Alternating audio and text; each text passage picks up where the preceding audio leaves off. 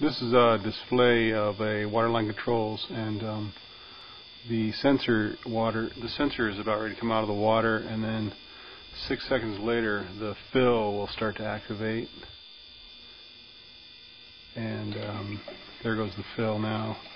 It'll now fill past the white one to the red probe, which is going to be the fill turn off.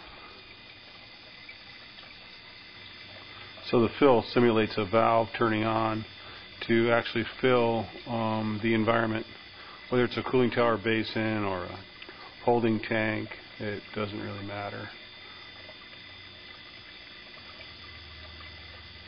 So it's up past the white one, it's getting ready to touch the red one. 6 seconds after it touches the red one, it'll actually turn the fill system off.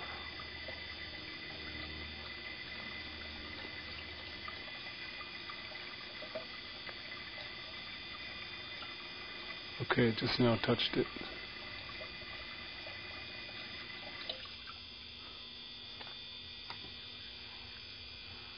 Now the water will go down past the white one again, and it will reactivate the fill.